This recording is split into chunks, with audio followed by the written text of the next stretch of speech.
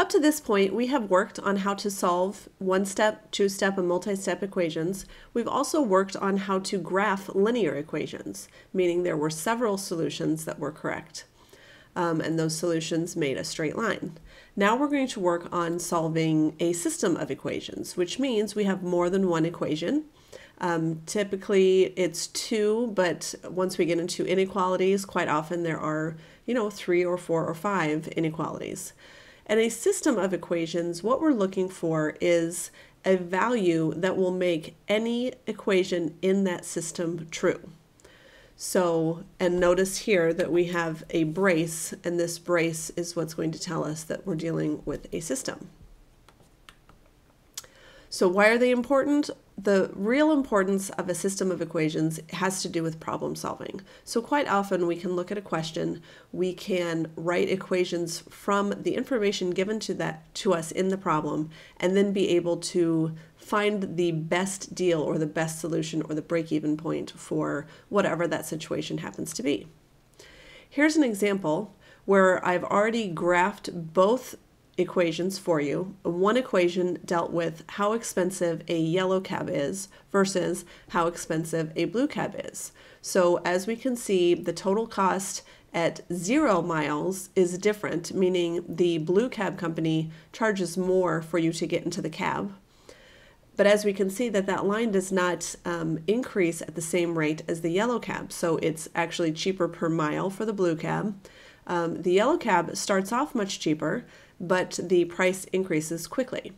So in the interval from 0 to 3 miles, so from 0 to 3, we can see that the blue cab company is the more expensive choice. So what can we learn? In the interval from 0 to 3, we could say blue is more expensive,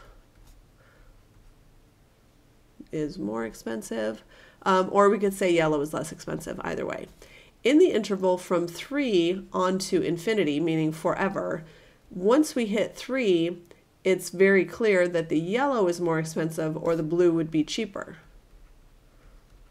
And obviously we're trying to save money. So if I only had to go 2 miles, I would probably choose the yellow company because that is cheaper. If I had to go more than 3 miles, I would go with the blue company because it's cheaper. At the point 3,8, what do we know? Well, we know at 3,8, it's going to be the same price for either cab company. So if I were going exactly 3 miles, it wouldn't matter which cab company I chose. So at the point 3,8, both cab companies would cost $8. That's what we would know at that point. When we solve a system of equations, whether it's by graphing or by any of the other methods that we'll explore throughout this week's lessons, there are really 3 options. There is one option where you would have the 2 lines that would cross at exactly 1 point, and whatever that 1 point happens to be, that would be the solution to the system. So you would have one solution, we would write it as an ordered pair, and it would be whatever the coordinates are for that point where the 2 lines cross. This is considered consistent because whenever we have a solution, it's considered consistent, and it's independent because the equations represent different lines. They're independent of one another. Another option is that the 2 lines are parallel, which means they would never cross. When 2 lines never cross, therefore we would have no solution because they never cross each other, and we know that the solution is where the 2 lines cross. This is considered inconsistent because there is no solution. Our last option is that we have the same line twice that is basically drawn on top of each other. So it's the same line 2 times. That has infinitely many solutions because all of the solutions are the points on this line. So every time we have a point on this line, that is a solution, and there are an infinite amount of those because the line goes on forever. This is also consistent because there is a solution, but it's dependent because they're the same line. So for this first lesson, we're really going to focus on whether or not something is a solution to a system. To do that, we need to determine, does the point they give us fall on each of the 2 or 3 or however many lines they give us? So for my first one, they gave me a point of -416, And what they're saying is, if I graphed these, would they in fact cross at negative 416, or would negative 416 be a solution to both equations?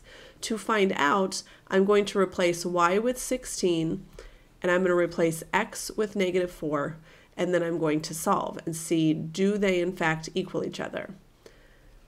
Negative 4 times negative 4 is 16. So far it's good because negative 416 is a point on the line of y equals negative 4x. Now I have to do the same.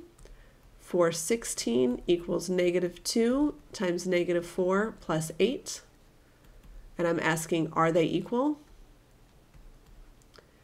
Negative 2 times negative 4 is 8, plus 8 gives me 16 equals 16, which is correct. So yes, because this point lies on both lines, it is a solution to the system of equations.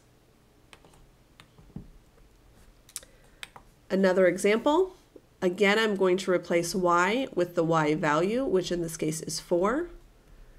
I'm going to replace x with the x value, which is 2. And then I'm going to see if both sides equal. 3 times 2 is 6. 6 minus 2 is 4, and 4 does equal 4. And now I'm going to check the second equation. 4 equals 2 times 2 plus 1. 4 equals 5. That's not correct, so no, it's not a solution to the system. It is a point on my first line, but not for my second line. Here are two for you to try, so try them on your own, then press play to see how you did. For my first one, I'm going to replace y with negative 1 and x with 3. And that gives me negative 1 equals 6 minus 8.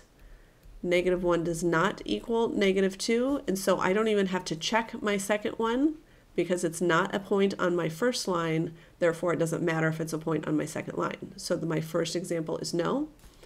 For my second one, I get negative 1 equals negative 2 times 3 plus 5, which gives me negative 6 plus 5, which gives me a true statement for my first equation. Now I have to check the second equation.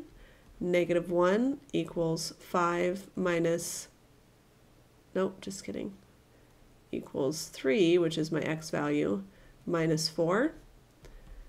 3 minus 4 is negative 1. Negative 1 does equal negative 1, so yes, this is a solution to the system.